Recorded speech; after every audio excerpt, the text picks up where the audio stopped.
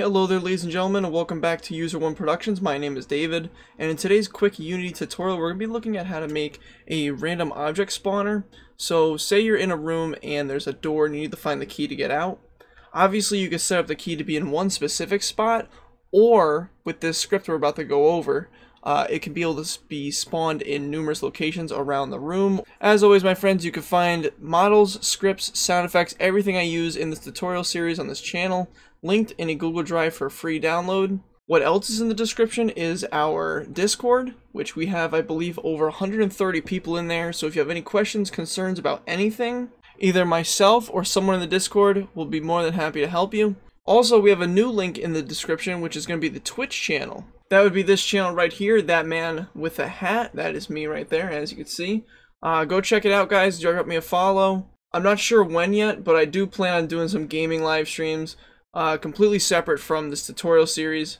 Doesn't mean either one's gonna stop, it's just meaning that, you know, if I'm playing video games late at one night with a friend or something, and I live stream it, you guys can come watch if you want to. Without further ado, let me actually show you what this is gonna do. So all I've done is using my low poly asset pack. Again, you guys can use this asset pack for your own game, or if you just want a prototype, which is kind of what we're doing right now, just prototyping some scripts. You're going to notice I have an apple, a lamp, a little knife, and a vase with some flowers in it right here, along with 3 tables. You're going to notice that these 4 items over here are going to randomly spawn on each one of these tables each time I press play. So let me show you that real quick. As you can see, everything went to the right side over here while the lamp stayed there. If I play again, we have random stuff all over the place.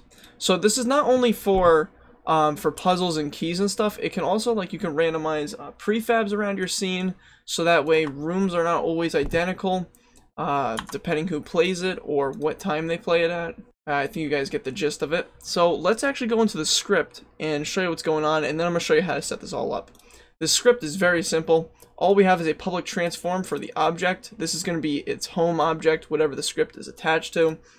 And then we have an array for transforms. That's what these 2 brackets mean. We're using an array for spawn points, which is just going to be an empty game object. So in our start function, this is all we need for it to really work, is we make a new integer, which is going to be the index number, and we're going to choose a random number between 0 and whatever amount of spawn points we have. So if we have 10 spawn points, this number becomes 10. If we have 2, this number would become 2. It all updates itself within the script, so you don't have to worry about it. And then all we do right after it picks which number of spawn point to use, we are going to go into the game object. It's going to grab its position, and we're going to make it equal that spawn point's specific number. Pretty simple stuff. So let's actually go into Unity, show you how this is set up.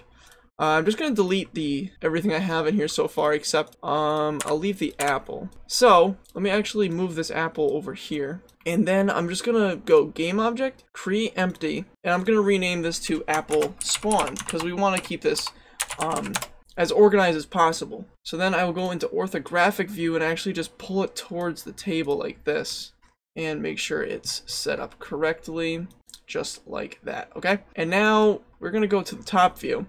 I'm going to make it spawn in each corner of this table. So we're going to grab our apple spawn, Control D to duplicate. I'll drag that here, duplicate again, we'll do the top, and 1 more for the bottom.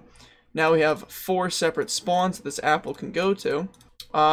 Eventually you guys are probably going to have a huge list of spawns, so to keep it more organized, go create empty, and just call this spawns.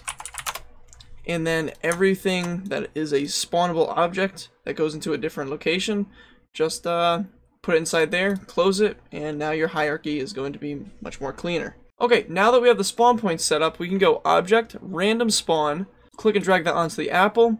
We have to specifically say which object it is, so we just click and drag our apple right there. And then spawn points, we have a size, so all we can do is click and drag each one of those apple spawns into here, just like this. And now when I play the game, I'm just going to deactivate my first person controller because I don't really need it right now. We're only going to be looking at this screen up here. Press play, apples to the left, press play again, apples to the top, play again, we get to the top again. So it's going to choose a random place to put it each time, and that's pretty much how you do it, guys. It's a very simple little script to use.